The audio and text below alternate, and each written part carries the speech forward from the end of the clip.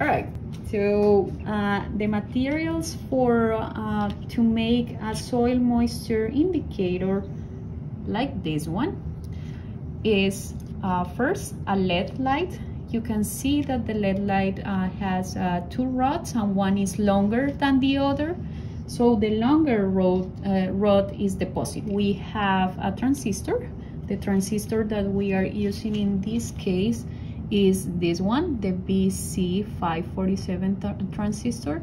We are also using a coin battery. In this case, we have the CR2032 battery.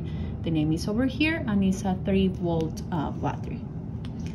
And we have basically battery holder where we are going to make the entire sensor on top. Finally, we have for the soil moisture sensor, we decide to make 2-use clips.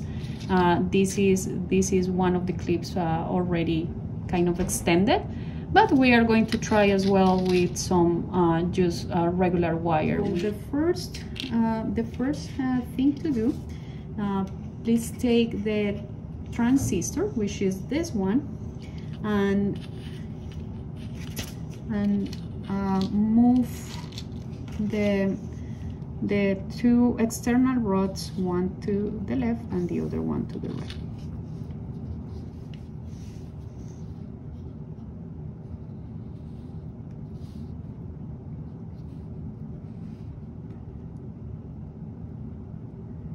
So we are going to give an order to this transistor. If you twist it, you will see the letters over there. So the one that is on the right is going to be the E, and the one that is on the left is going to be the C.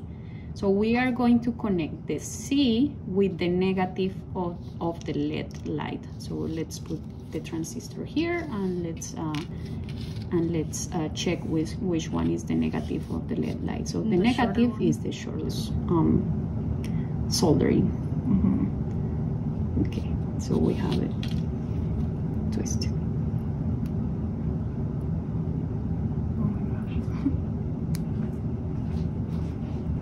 Okay, I think that might work. Can we see it better like this? So you got it? Okay, so put it here, and then we are going to focus on the resistor. So the resistor literally resists energy. So in this case, we have a 470K.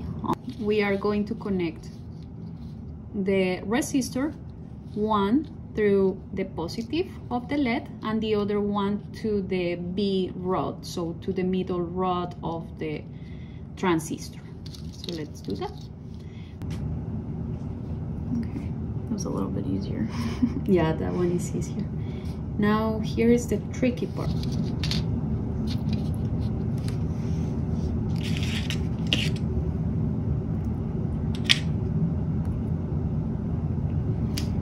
So this is the soil moisture sensor. So these two rods or cables or wires or clips are the ones that are going to go through the soil.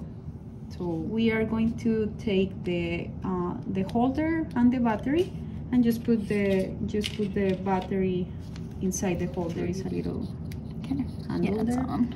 All right. And before connecting anything, just make sure which one of the cables is the positive and the negative. So we are going to use the rest of this cable to twist the positive here. I mean, let's turn it off for a second. Okay. Kind of around everything. Yeah. Get around all of it, and then utilize the rest of your cable to secure it. Don't worry about the mess. I mean, we can make it as clean as possible, but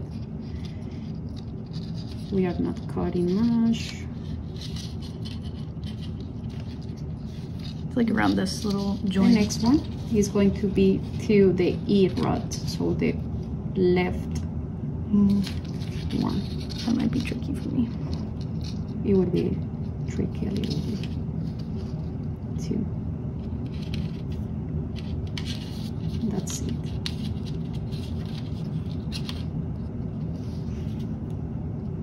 and it should be on. In your case, use as comfortable as you feel.